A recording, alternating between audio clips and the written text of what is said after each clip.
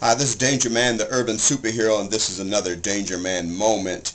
I just wanted to share this with you guys. It was very disturbing. Someone sent it to me today about a young man. His name is McMillian in Mississippi. He was running for mayor, and he was gay, openly gay, first openly gay mayoral candidate in the state of Mississippi.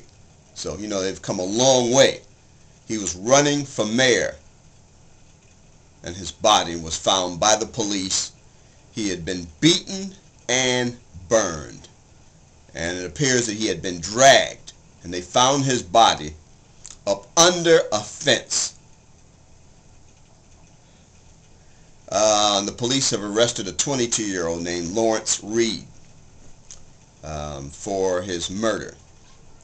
Not too much details on it yet, but this has disturbed me. Here we are in 2013, okay, and this is still going on.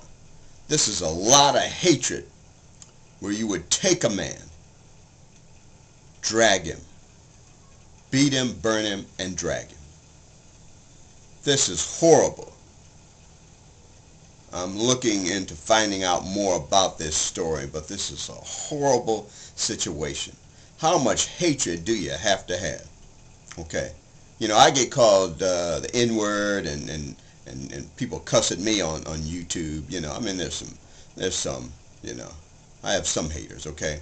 But it's hatred. It's just, that's what it is. It's hatred, okay? And this is America. Get over it, okay? You know, so my prayers go to Mr. McMillian, his family and friends, for this terrible, awful loss, okay, of life and humankind, okay. He was a bright young man who thought he could make a difference and had a bright future, and he didn't have to end up like this. This is DangerMan, the urban superhero, and this is another DangerMan moment. You guys be safe out there. Watch your backs. Hug your kids, your wife, your girlfriend, your boyfriend in the morning, whenever. Tell them you love them every chance you get.